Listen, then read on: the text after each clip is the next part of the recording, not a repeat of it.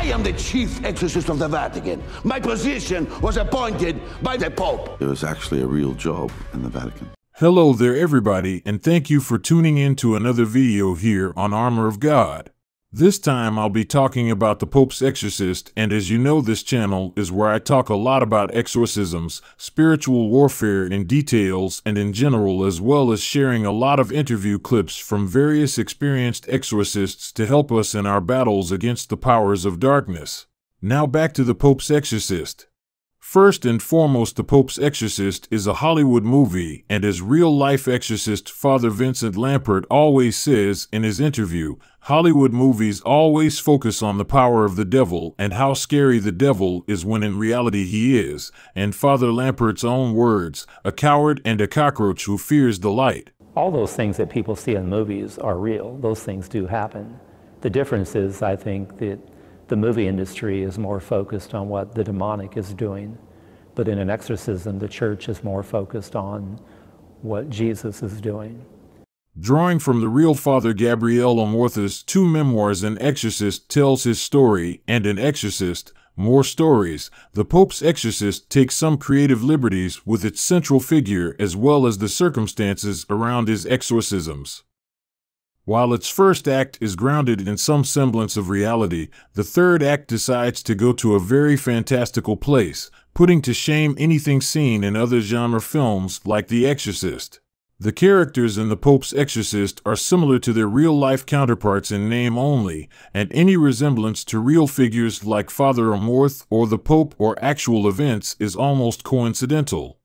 Number 6. Father Amorth wasn't an exorcist until he was 61. Father Amorth lived a full life before he became chief exorcist of the Diocese of Rome in 1986 at the age of 61, and remained in the position for another 30 years until his death in 2016. He'd fought in World War II, studied journalism in Rome, and didn't have anything to do with handling possessions until he was much older, though according to his books, he did feel a calling to serve God at an early age. Crow's Father Amorth, by contrast, is an established exorcist who has been saving innocent souls from possession for years by the time the Pope reaches out to him. Zipping around Rome on his Lambretta, with his Ferrari red socks, penchant for pop music, and full beard, Crow's Father Amorth doesn't bear much resemblance to the real person. Being physically imposing certainly helps the actor to convey Amorth's robust vitality against the insidious forces of darkness, but Father Amorth could have been depicted as an older man. After all, Max von Sydow was just 43 when he portrayed a doomed elderly priest in The Exorcist, which the real Father Amorth cited as one of his favorite movies. Number 5. Father Amorth's exorcisms didn't include literal demons. The Pope's Exorcist is first and foremost a blockbuster and draws very loosely from Father Amorth's life. In his first book, Amorth famously said that out of 100 cases, only 2 might actually involve possessed and necessitate his intervention. While Amorth did see things that have confounded all of science and all of medicine during the 100,000 exorcisms he supposedly performed, they didn't involve poltergeists, spirits, or the sort of demons shown in Crow's Exorcist movie. That was not an exorcism. The exorcism genre has needed to up the ante ever since the original The Exorcist movie, with more jump scares, disgusting visuals, and demonic manifestations to stay relevant as horror tastes change. Watching Crow's Father Amorth wage war against actual demons and other phantasmagoria is certainly entertaining, but was never rooted in the real Father Amorth's exorcisms. He did claim to have seen someone levitate, however, and there's plenty of that in The Pope's Exorcist, highlighting the fact that, like so much that's inexplicable and ephemeral, exorcisms are a practice open to interpretation. Number 4. The plot of The Pope's Exorcist is an original story. Though The Pope's Exorcist is based on thousands of Father Amorth's accounts of possession, screenwriter Michael Petroni cherry-picked pieces from his books rather than adapt one particular exorcism.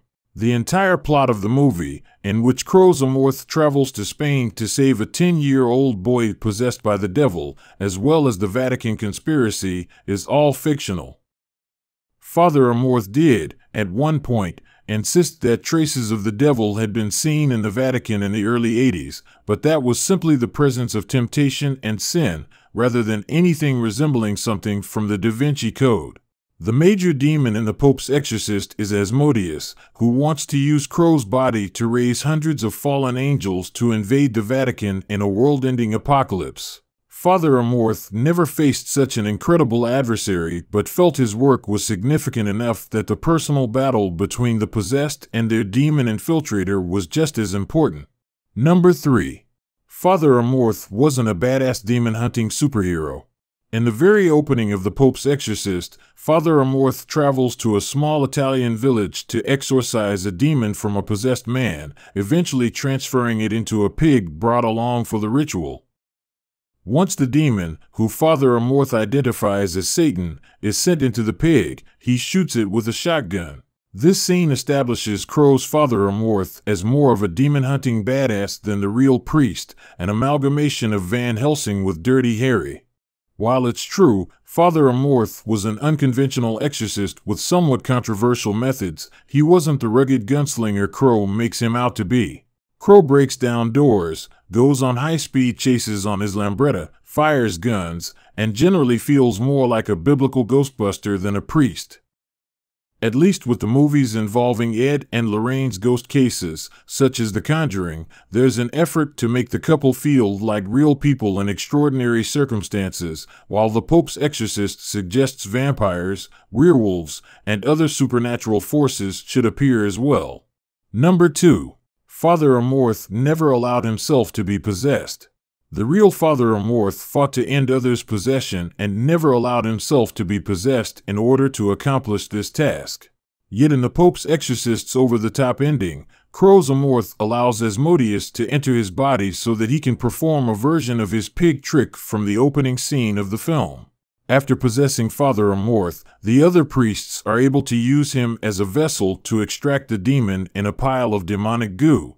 The real Father Amorth died in 2016 and only sold the rights for the film adaptation in 2015 because he believed in the commitment of the producers to faithfully and respectfully show how he served the Catholic Church.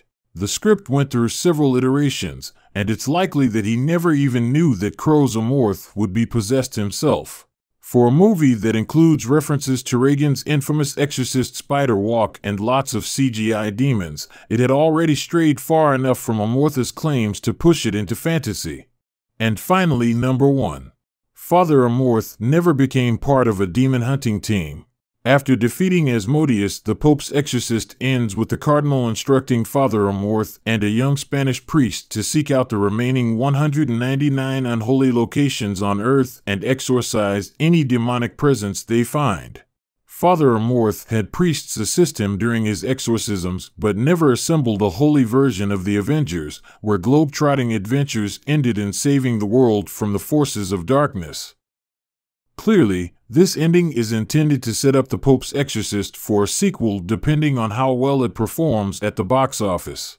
Despite taking great liberties with Father Amorth's personality and vocation, it's clear that Crow enjoyed himself and found the priest's unusual life very compelling. If the Pope's Exorcist does get a sequel, fans can expect even more artistic license taken, which is just as well, because trying to adhere to historical accuracy wouldn't be nearly as entertaining. I am the chief exorcist of the Vatican. My position was appointed by the Pope.